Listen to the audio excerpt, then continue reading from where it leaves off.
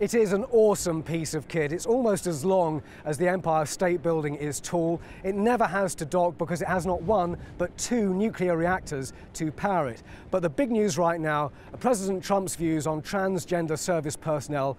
And a little earlier on, I got to speak to the Admiral Kenneth Weitzel. What's your view on having transgender crew on your ship? We're still, right now our policy is the same thing that was put out by the White House. Is they are developing the policy for what President Trump tweeted out with that. So once he determines exactly how that policy is going to run, then the way our form of military works, the White House will determine the guidelines for it. The Secretary of Defense will then write the guidelines. Those guidelines will go to all of the services, and then the services will write their guidelines and implement it there.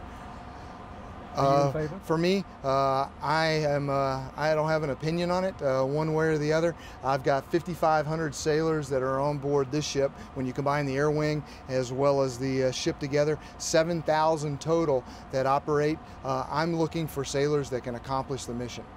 And that's all we judge people by. The Admiral was diplomatic there, but I think we got his thoughts on it. Now, if you want to meet a real Top Gun, this is the place to do it. Lieutenant Commander Mike Tremmell joins me now. Mike, thanks very much. And you guys are just back from the Med, where you've been taking on ISIS, haven't you? And certainly. You took on a Syrian jet, the first air-to-air kill since the Gulf War for the Navy. Tell me about that and what was going through your mind? Yes, sir. We were out there doing our primary mission, again, just trying to defeat ISIS on the ground and doing that close combat air support mission, coordinating with the guys that were out there taking what was the city of Raqqa, and came upon the Syrian aircraft that was inbound. There was some heightened escalations up to that point in time, and then per the rules of engagement, whenever we realized that he was attacking friendly forces, took the shot.